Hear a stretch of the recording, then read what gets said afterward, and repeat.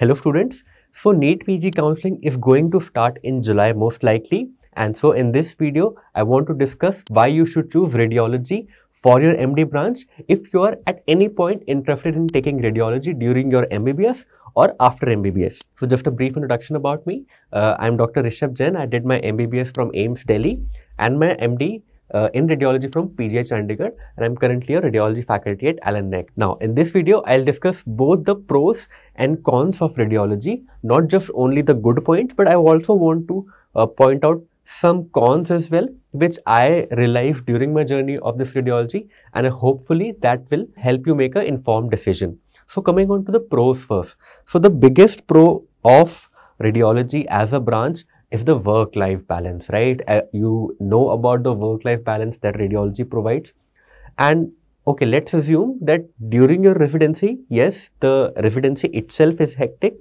Radiology residency, unlike the common notion, is not so chill because you have to read a lot. You have to report CT and MRs late till the night also. So radiology residency is a little hectic. I can agree to that. But post-residency, even your SR-ship at most places, and during your career in radiology, your work-life balance will be really maintained. So it's essentially a 9 to 5 or a 10 to 6 job in which you'll get a decent salary. And after that, you can go back to your house, you can go back to your family, to your wife, to your children, and spend time with them. And that is like really, really important in your life, right? You don't want to be completely consumed by the amount of work that you do. Second, that radiology is actually at the center stage of patient management. So you will get patients referred from medicine, surgery, obs, gynae, pediatrics, orthopedics, and all clinical specialties. And as a radiologist, your diagnosis, your ultrasound, your CT, MRs will play a pivotal role in patient management. Okay, so don't consider radiology as a non-clinical branch. In fact, radiology now is considered more and more of a clinical branch because it integrates a lot of clinics into it. Also in radiology, there is a lot of interventions that keep happening now, right? So you will get patients very frequently for FNACs, biopsies, pictal insertions, drainages. And if you are in a hospital which does vascular intervention as well, then there is nothing more satisfying than doing a vascular intervention, believe me. Now, third point, academics. So radiology itself is a very, very academic field, okay? It's a very highly reputed academic field. You get cases from all over the department and rare cases, okay? Some case reports for which there is not a lot of information that is available on the internet. So you have a lot of opportunities to publish case reports, case series, do collaborations with your clinical fellows, and do a prospective study in a clinical radiological fashion. So radiology is a very, very academic field in that aspect. Fourth is respect. So as a radiologist, clinicians value your opinion if you are a good radiologist, okay? They value what information, what input you give in patient management. They value your image reading skill. They value your reading of CT, MRs. And in AIIMS, PGI, and most central institutes, there are frequent clinico-radiologic conferences, okay? Clinico-radiological rounds in which both the clinicians and the radiologists sit together. They discuss the imaging of a patient, and in that way, a collective management of the patient is done. So radiology forms a very integral part of clinical management as well, okay?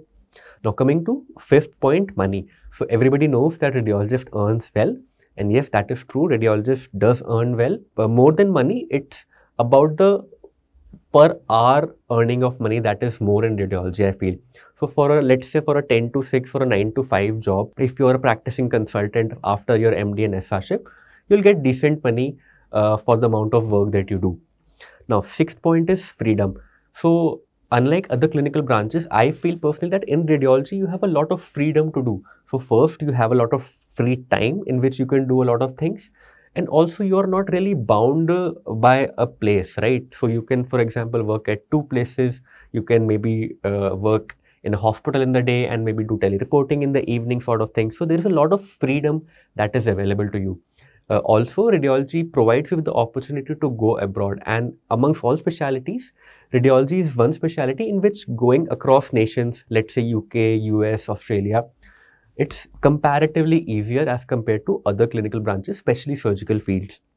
Now, seventh point is no patient interaction. Now, I have kept this in both pros as well as cons. For some, it might be a con, for some, it might be a pro. So it depends upon what kind of a person you are. So if you are really into academics, you're a nerd, you like reading stuff, you like doing stuff on your own. So I think radiology will really suit you. You will not crave for patient interaction. You will be in your own academics and in your own reporting. So these are some of the pros of radiology that I felt during my journey as a radiologist. Now, what are the cons? So again, there is no patient interaction. I've still kept it in a con because for some, it might be a con. They love seeing patients. They love talking to the patients. They love interacting with their relatives. They love going on rounds every morning to see their patients happy. So for some, radiology might not be a good idea. Now, patient recognition. So eventually, patient is under a clinician. The clinician admits the patients and hence sends you for further investigation to a radiologist. Now, so hence the patient does not recognize radiologist as a primary treating physician in a lot of scenarios. For him or her, the primary doctor will be the clinician who has admitted him. So in that way, there is less recognition from patient side. But that again depends upon what kind of a person you are, whether you crave that or not. Now, third, saturation. Now, this is something that I have gotten feedback from a lot of students that they feel that radiology is saturated, especially in big cities. So in tier 1 cities, in metros, I would say yes, radiology is saturated like any other branch.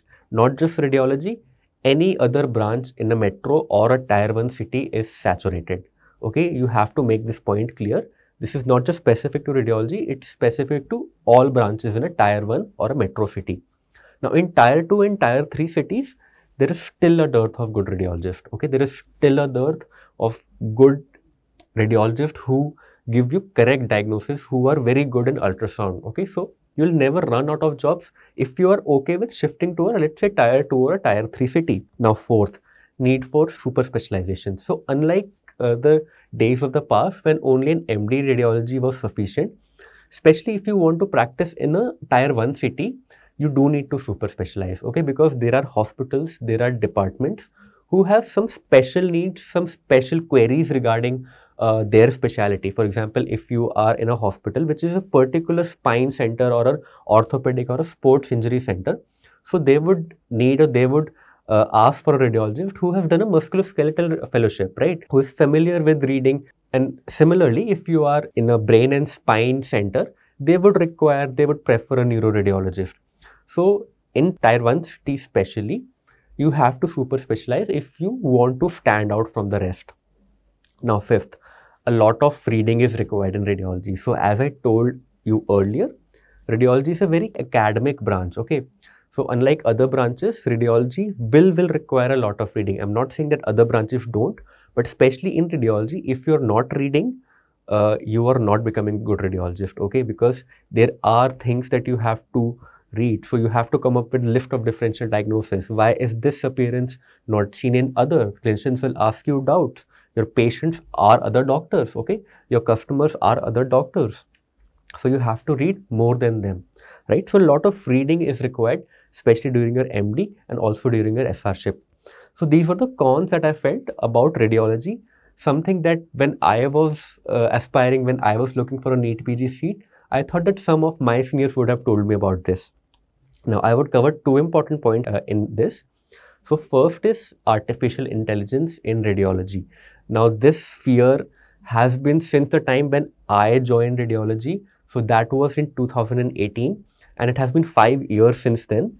And believe me, the scare of AI taking over radiology was much more back then and it has slowly and slowly subsided now, right? It is also due to the fact that a lot of AI has also come into clinics. Okay, so you know, everybody knows about ChatGPT and ChatGPT is very good, especially in clinical management. Okay, so it really gives you good answers for a particular query, even if you are practicing, let's say, medicine or pediatrics. So if AI is to take over, it will take over radiology, dermatology, pathology, medicine, pediatrics, everything. Okay, so not just radiology. And as far as radiology is considered, in AI in radiology is more of a pattern recognition based at this moment.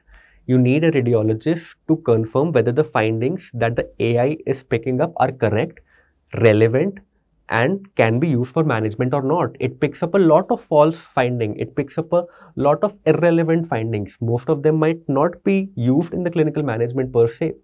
For example, you need a radiologist to identify whether this is an artifact or this is a pathology, right? So AI, I don't think in near future will replace radiologist. So please, please, please don't kick out radiology as a prospective branch by the fear of AI. Okay, it's a humble request to everybody. Please don't kick out radiology from your list if you're interested in radiology by fearing that AI will take over my branch. Not going to happen in the near future. Second is intervention radiology. Now, intervention radiology is a very, very upcoming branch and a very niche of radiology in which you do image-guided procedures for patients. Now, what are these image-guided procedures? So, they can be broadly divided into both vascular and non-vascular procedures. Now, the second thing I want to discuss is regarding intervention radiology.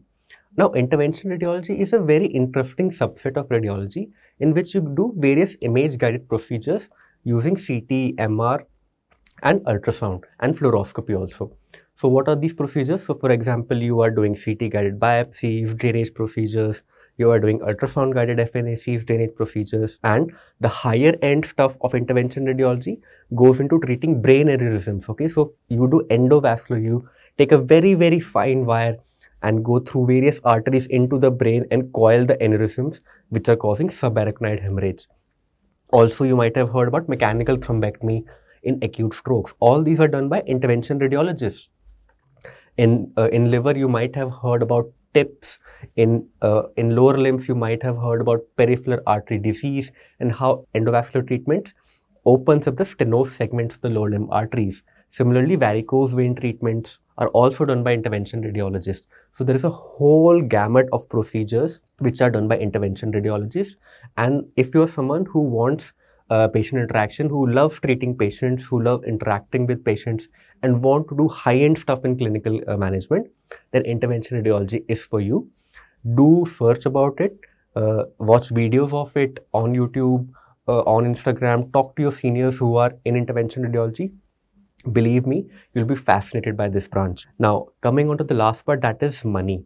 Now, I want to discuss this in a little detail because this is something which concerns everybody, and I'm just talking to you because I want to be transparent in terms of what you should expect after your MD or after your SRship. So it basically depends where you want to settle. So if you want to settle in a tier 1 city, obviously the salaries will be less because everything is saturated. Every branch is saturated. Every branch salaries in Delhi, Bombay, Bangalore, Hyderabad are less, right? But if you are okay to mobilize, if you're okay to relocate, for example, you want to settle in Jaipur, Jodhpur, Dehradun, Lucknow, all these tier 2 cities, then the salaries increase. And if you're finally okay, if your home is, let's say, in tier 3 cities, you belong to tier 3 cities and you want to go back and settle there and live a happy life, then you have unlimited potential to earn, right? So post MD, in a tier 1 city, I would say the salaries range between 1.5 to 2.5 lakhs. And in a tier 3 city, post MD salaries range from 3 to 3.5 lakhs in radiology, right? Similarly, post SRship, if you do 1 or 2 years or 3 years of SRship, I would recommend at least doing 1 year SRship after MD. Then the salaries in tier 1 and tier 2 cities increase. So post SR salaries, let's say in Delhi, Bangalore, Hyderabad are 2.5 to 3.5 lakhs, depending upon where you want to settle. For example, if you are settling in NCR, let's say Noida, Ghaziabad, salaries there are a little more than Delhi, right? Now, if you're finally okay with going back to your hometown, joining a diagnostic center there, then the salaries are much higher in the range of 3.5 to all the way to 5.5 lakhs, okay? Now, in tier 3 cities also, you have a very, very good opportunity to open up your own diagnostic centers, okay? Because there is a lot of population and there are not well qualified MD or DNB radiologists still there in India. So the opportunities to earn are definitely good, like any other branch. What good thing I like about radiology is the settlement is earlier than the rest of the branches, okay? You will start earning earlier than the rest of the branches, and that really kicks you, right? That really motivates you to keep going. So I think these were the important points that I wanted to highlight. And just a word about Tele Reporting, because a lot of students or a lot of people don't know about it. So Tele Reporting, consider it as an add-on to your regular job. Okay, don't take Tele Reporting as a primary job, because current rates of Tele Reporting in India, believe me, are dismal. Okay, they're horrible as compared to abroad. Tele Reporting companies in India do not pay at all. To give you a reference point, the cost of reporting a CT and an MR. So let's say you have joined a Tele Reporting company. How much do they pay you for reporting one CT? So it ranges from 100 to 300 rupees. That's all, right? A CT is done in a private center in around 3,000, 4,000 rupees. But to a radiologist, they're just paying 100 to 300 rupees. Similarly, for an MR, the rates in telereporting range from 120 to 350 rupees. That's all. Okay. So don't consider telereporting as your primary source of income as a radiologist. At the end, I would suggest that everybody who is doing an MD in radiology should read well in their MD. Okay. You become a good radiologist. You help your patients. You help the clinical team in making a good diagnosis. If you are good at work, you believe me, you will really do wonders in your life. Okay. So that's all from my side. Thank you.